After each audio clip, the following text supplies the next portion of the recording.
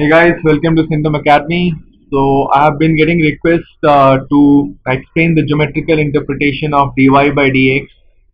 So this video is in relation to that request. So I have chosen a very simple example. Let's say we have a function. You can call it as f of x or y equal to x square. We all know that the derivative of this function is 2x. Now what is the meaning of this 2x? How is it related to our original function? That's what we are going to understand in this particular video. Now let me first plot this graph on GeoGebra. So let me just plot y equal to x square graph.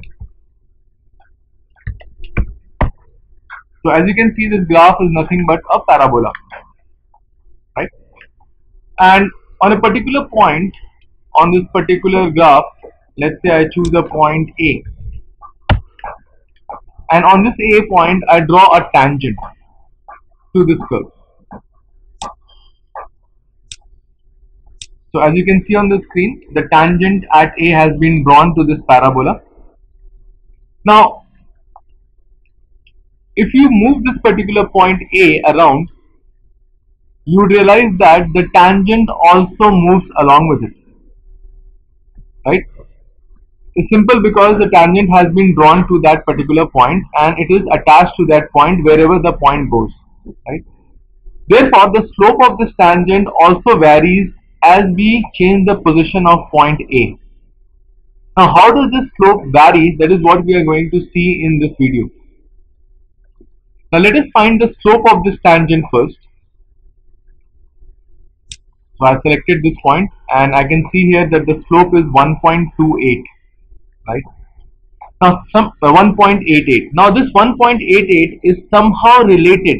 You can see my cursor over here. This 1.88 is related to the x coordinate of A. As you can see, 1.88 is just twice of 0.94. Right. So, if I calculate twice of the x coordinate of point A, you can see both the values come out to be the same.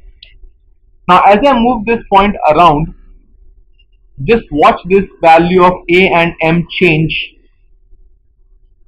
right? Now as I'm moving this point, you can observe clearly that the value of A and M, they both change simultaneously, and not only that, they are always same. Now what does this imply? This implies that the slope of the tangent that we are drawing to any point x, in this case we are drawing at A, varies as twice of the x coordinate at A. Okay. So if we go to some point B, the slope will be twice of the x coordinate at B. Right? Now this factor of twice is basically explained in this derivative. So this is trying to say that whichever x you go, whether you go to A, B, C, your slope of the tangent at that point, this is nothing but the slope of tangent at that x. So whether you go to A, B, C, the slope of the tangent will be nothing but twice the x coordinate at that point.